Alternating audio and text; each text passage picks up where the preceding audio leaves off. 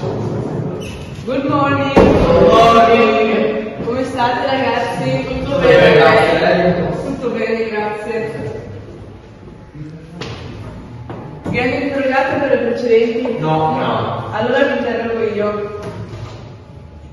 Cavicchi, io adesso ho letto il PowerPoint su Rita Levi Montalcini. Ok, no.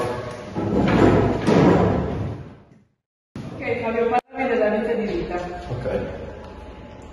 Rita Levi Montalcini born in 1909 in Turin, where she started studying in university in 1930. In 1936 she graduated, and in 1938 she went to Belgium for the racial laws. In 1940 she built a laboratory in her house in Turin, and from 1947 to 1977 she worked as a researcher in the United States.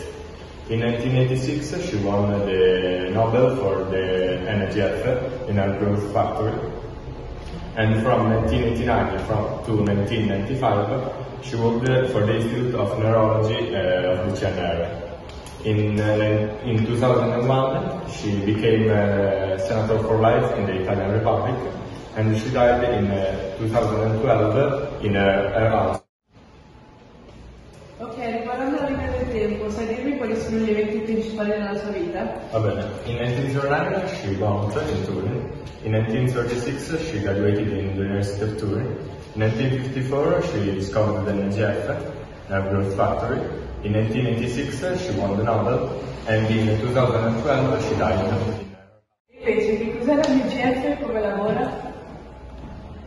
The NGF is a small protein made up of two units of 118 amino acids joined by covalent chemical bonds.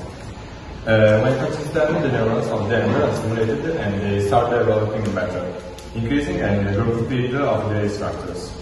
The NGF is also able to prevent damage to duodenal cells, and it prevents the neurons from dying if there is a temporary lack of blood, like for example during a cardiac arrest. The lateral NGF also induces the lengthening of the nerve fibers and directs their growth towards the target organs. The NGF released by the target cells reaches a receptor based on the neuron, and this causes a strengthening of its metabolic functions. Bene Cavicchi, qualcos'altro da aggiungere? Yes.